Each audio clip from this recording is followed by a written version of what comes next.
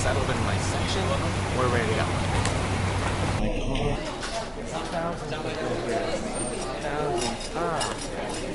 There we go. Yep. All set. Your name? Wom. Nice to meet you. Not very warm out right now. It's a little nippy. Mary Hart was just sitting like right in front of me. Can I just say that the woman has never changed? Like she's made some sort of deal with Satan. She's not changed at all. I didn't want to get up my camera. I'm not even sure she could be photographed. She'd be like a vampire, would just come up blank space. Shocking, really. Okay, I'll keep this down. Wom, your glasses look like a Broadway marquee. Let me see them. Look at the sparkles.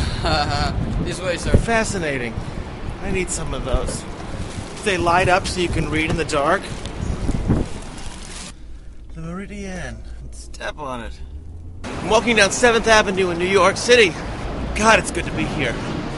Where else do you see this? So I'm about to go to Liza's to interview her for the extra thing, and it's so weird. It's such a weird feeling because when you're very close to somebody and you've spent so much time with them, how do you begin? What do you do? Well, hello there. I was just saying right before you turned this on, this is so weird because I know you so well and so intimately, and now it's just here we are. We're sitting here, yes. We are, on the other hand, for a little levity, though, you should know we're not wearing any pants. He's lying, but it's funny. Well, as long as it's funny, it doesn't matter if it's true. Right, exactly. This segment is called 6 Degrees of Sam, which means that, that we can trace back to me. With you, there's like 0 degrees, because we're so close. We've been through so many things together. Oh, no. As we say, the glitter, the glamour, the gutter. And we have! I wanted to be an ice skater. And then glad that didn't work out. Yeah. For all of us. Yeah, really. But then I saw Bye Bye Birdie, and it changed my mind, and then I wanted to go on Broadway. And thank God there was no ice skating in Bye Bye Birdie, or we would have completely lost her. Lost her to the Olympics. What? Well, I wanted to be in the chorus. Of course, I wanted to have a couple lines. Well, sure. Not just the chorus. Yeah, you wanted to have the most important line. Yes, that's right. In the chorus. Right. Now, the last time you did the Palace was Minnelli on Minnelli. Yes. You're a very different person now than you were going into the Palace last time. Well, I have 2 new hips. Literally, you're that helps. Like flesh and blood. Opening night, you were terrified.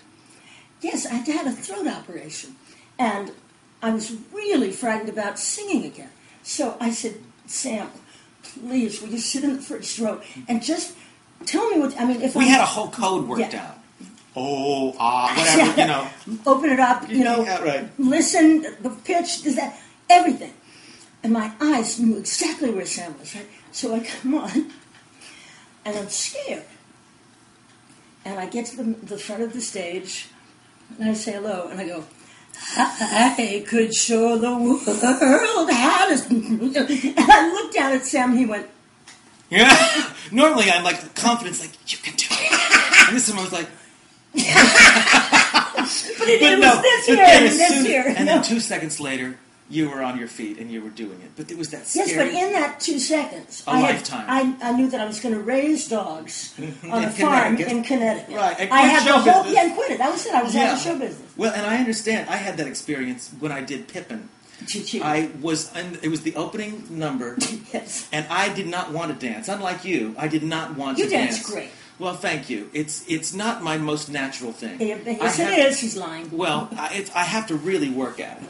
And it was the opening number, and I actually thought of you, because first of all, we're in the dark, and I realize I don't have my hat. The whole show is about a hat! And I'm like, what am I going to do? How am I going to do? And then I literally went up, and I just started showing off, and just started posing and doing the character, because I literally forgot the choreography for 5 seconds. Yes. In those 5 seconds... Your life passes in front of I had quit show business forever. Why did I ever do this? And why am I torturing these poor people? Yes. So now, you're opening at the Palace. Yes, and I can dance again, and my throat's fine, and everything's good, and I'm doing all of this wonderful stuff about Kay Thompson. You've been wanting to do this for I've been working on this 2 years. Yeah. But you've been talking about wanting to sing songs of Kay's, and also doing something about Kay for a very, very long time. Yes. You've said before, my mother gave me my drive, my father gave me my dreams. What did Kay give you? Everything else. Mm-hmm. Including different dreams. Okay. What is And a that? different kind of drive.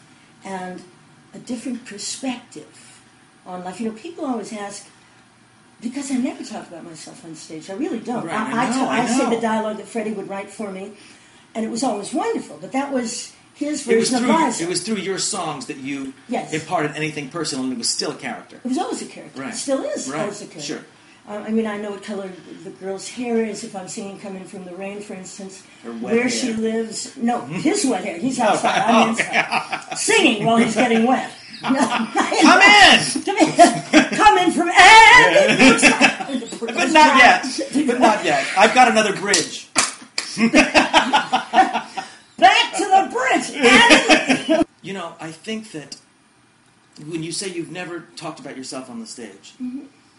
and of course you've been doing this for a long time, and you're part of American culture. You know, that's why this is also odd for me, because this is my friend that I eat on Chinese food with on the bed while we're watching CSI. Okay? But then, you know, and of course I don't forget what you do. But then when I see you do what you do, and it reminds me, oh my God, this force, this thing. And yet, as This much thing? as well, not in the nicest way. Possible. Yeah. As much as people think they know about you, you haven't talked that much about yourself. And it's interesting that through this show, through talking about Kay, you are revealing more about yourself than you ever had before. Yeah, I know Don't that, you and find? I'm nervous about it. Oh, but it's I'm beautiful. not nervous. But in order to tell about her, I have to tell About what you. she did to me and But how see, she helped that's the me gift. and the gifts that she gave me. She's got a show of songs and of stories about Kay. But are there any stories that aren't in the show? Like the fabulous story. Can you tell the story about when you're so scared about your voice and she taught you the vocal lesson? That's not in the show now, is it? No. Can you tell that? Sure. I love it when you tell stories I love. No. All right, who shall I tell it to? You? Or Tell it to them. your friends? Our friends. Our friends? If you can tell it to me, I don't care if you tell it to me. I'll tell it to you both. All right. I was going through a period where I really thought I couldn't sing well. I was not singing well. I hated the way I was sounding. I was on Broadway, just doing it again over and over and over. I came home one day and I said, Kay, I'm flatting all over the place and sharping. I can't find the center of the note anymore. Mm-hmm. And she said, to the piano. So off we go to the piano, right? And she hits the piano. To the piano, exactly. She hits a note. And she said, this is note, and the one next to it, and this is note. Then she hit the crack, and she says, this does not exist. I said, oh, because that's what I've been saying. Yeah. She said, sing this note. Change. So it, change. She said, no, change. It's a kickoff. It's like a football. Change. Right? Right. So we worked on the word change for a long time. And then the next word. And then the next word. And the next word. Each word we worked on for at least 10 minutes. So I didn't really, I always think about the words when I'm singing. Right. For the first time in my life, I didn't think about the words. I was trying to hit the notes the way she wanted me to. It was about the sound of the vowel, because you were scared about your voice. Just how to find a certain... She was so brilliant the way she taught, because she taught everybody. Right. And so the whole exercise was done. And I go off, to change clothes, to go out to dinner with her. And I'm washing my hands, and I look in the mirror, and I want to see if I've got the right shape of my mouth. And I sing what she has taught me. And what she taught me was this. And these were the words she taught me that I was singing. Change the belief, and the symptoms change. Destroy the belief, and the symptoms disappear. Ooh! It was just great. Change the belief, and And the symptoms change. Destroy the belief, and the symptoms disappear. That's a life lesson. Oh, I'll say. And how She about... did that every minute, though. But that's what's so wonderful, is that she didn't do it because, listen, I'm going to tell you something. No, never. You discovered it in your own way, when you could take in the information. And she taught it to me in a way I could understand, too. Right. I had a realization recently. Oh, I'll good. tell you. Well, okay, Liza, in your dressing room, first of all, right before, if I may, right before Liza goes on stage, you are super concentrated. Super concentrated. But a few minutes prior to that, in the dressing room, it's life goes on as life goes on. And she always makes fun of me because I'm like, we've got to stage the room, and someone has to like do bells, and I take it way too seriously. And I say, drinks are Italian. What are we going to do after the show? Exactly. That's the way you are. And I've always been amazed how in your dressing room we can just be talking and oh, I'm on, okay, and go. And it always amazes me. Well, Cooper, my little boy, Auntie Liza. I know. So he was in my first dressing room. Now, he usually goes to down by the time there's a show, but this was the matinee thing. So he was in my dressing room. So there's a baby in there. So I'm playing, and I'm googling, and I'm doing, and I'm bottling. And he's going to grow up like me. Exactly. And then it was like, I've got to go on stage, and this is what I do. This is what I do now. It's not what I do. Yes, I'll be right back. Exactly. I'll be right back. That's exactly what it was. In fact, I said that. I'll be right back. You step into a pair of shoes that belong to your talent on stage and your talent as far as your artistry goes. You step into them and you go on. Yeah. And you utilize those shoes and you be who you are on stage and who you've been taught to be by the very best. And I've been taught by you too. So I use all of that. Then you get off the stage and you step out of the shoes and say, let's go have a hamburger. Into some slippers. Your bare feet. Right. To me, you know that. I realize. I'm not fancy. No. I've never been fancy. No, and we grew up with parents who that's what they did for a living. Yeah. I'll be right back. They go on, they do their thing, they come back, and life resumes. It's not something that, yes, it's sacred because we take it seriously because it's our heart and soul. Yeah, but it's not a shock. No, it's not a shock. No, it's not a shock. Right. It's the thing we've prepared to do. Broadway is so different than anything I grew up around. I grew up around movie sets and things like that, and people worked very hard. My parents left every morning at 6 o'clock, and they didn't come home till 6:30 or 7 every day except Sunday, just one day off. Wow, that's a lot. And we were on schedule. But you also, when you got a little older, though, because by then how much? A little. Then also you were also in dressing rooms, and backstages, and concert places when your mom was doing that, and that's where you learned, that's where you were first singing live, right? And when I was with my dad all the time at the studio, right? Both of them. So, the first time I sang live, my mom didn't come to a rehearsal in Las Vegas. She said, "You do the sound check," so I did. Really? Yeah. You've never told me that. When you have a good friend, you don't sit around and think about your history and your past. You just are.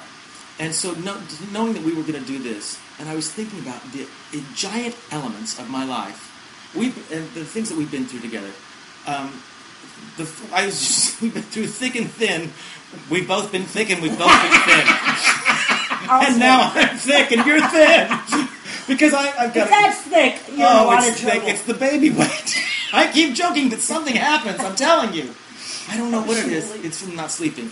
Anyway, we've been through so many successes and fears and ups and downs. I learned about 9/11 from you. I had moved to Los Angeles the day before from New York, the day before, September 10th. You're the first person I called. Yeah, it was happening on the news, and you called me, and my phone kept ringing, and I'm like, what's happened? Because it kept ringing. It was 5:30 in the morning, whatever it was. And that was our moment together, watching that in silence on the television. Well, at first I was like, I thought it was Towering Inferno. Exactly. I thought it was a movie. And I said, it was like, what TNT movie are you watching? Yeah, I said, change all the channels. Yeah. And you did, and it's on all the news. We had that. Yeah. We've had marriages, divorces, ups, downs, all kinds of things. The glitter, the glamour, the gutter. And the gutter. And we're both sober. Yeah. We're both sober. And it's an odd word, because I don't think anybody understands the way we use the word sober. How do you mean? Because sobriety, for us, they don't understand that is a clinical disease. Mm-hmm. I mean, a lot of people don't believe that. And all they have to do is look it up. That doesn't matter. It just is. But what people believe and what people don't believe is really up to them. But I'm just telling you that sobriety means joy, clarity, honesty, and freedom. Freedom, totally. The freedom. That's... Nobody's got anything on you, and nothing has a hold of you. You are ready and there for your life, and you show up for yourself. You show up for your sobriety means not bearing secrets. Yeah. Sobriety means honesty. Sobriety means doing the next right thing. Yeah, that's all you have to do. Is the next right thing. Oh, honey. I love you. I love so you much. so much. And I'm going to be there tomorrow, and I'm going to watch some of this rehearsal. Thank you, sir. I love you. Goodbye, you guys. Goodbye. We Thanks love for you. listening, you guys. Thank you. I do. I love you, love you so look, much. look. See ya. I love you. I love you. So here I am at the Chelsea Studios rehearsal where we're about to shoot some of Liza Minnelli's rehearsal for her upcoming show, Liza's at the Palace. And I'm seeing everybody in the world that I know. The boys that are singing and dancing with her, they're all fantastic. And this is so exciting. And this is my first crew. I have a crew here from Extra. It's very, very strange. Very strange. Take away the past. There are not such things. No, what's a holiday? A holiday with strings. A holiday, a day with strings, and with the strings of the orchestra play. Into your arms I romantically glide. I understand what the violins say. When people pitch, my heart was pitched. So honey, hold me close. My heart is in a spin. I'm in love, but am I in love with you? Is it you? Is it you? Is it you I'm in love with? I'm in love with. Is it you? Is it you I'm in love with? I'm in love with. Is it you?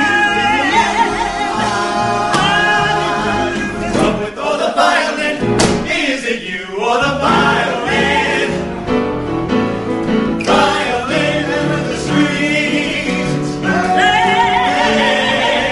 Into your arms I glide. I understand what the violins say when they go. My heart was pitched. So honey, hold me close. My heart is in a spin. I'm in love, but am I in love with you? Oh, the violin, oh, the violin, oh, the violin, oh, the violin. Is it you or the violin?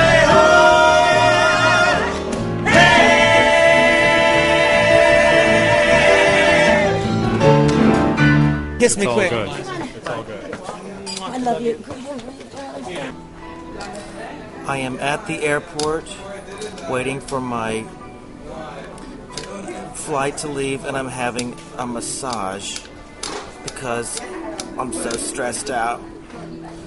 So here I am having some Russian woman stick her elbows in my back and my neck. It was a good trip. Liza was fantastic. New York was gorgeous and beautiful. It was in and out. It was great. I had a great time. I love New York.